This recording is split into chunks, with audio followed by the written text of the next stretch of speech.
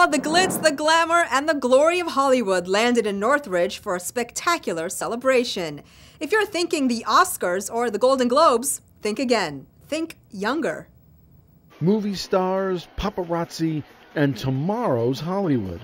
The Valley Performing Arts Center at Cal State Northridge played host to the first Making Movies That Matter short film festival. It's all thanks to 12th District Council member Mitch Englander. This is Hollywood, and so we wanted to give an opportunity to our young folks to give them the equipment, the tools for their creativity, for their collaboration, to create movies that matter. 1,000 kids in 26 schools participated in the program.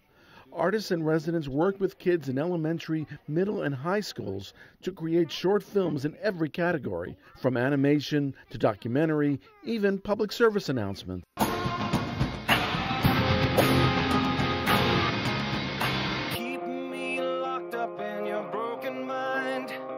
We're celebrating a bunch of other schools where we make movies about a serious topic or a topic that should help others and inform others about an issue. After a walk down the red carpet, the young filmmakers, their mentors, teachers, and family took their seats for the big show. You are learning skills that you will be able to have with you for the rest of your life.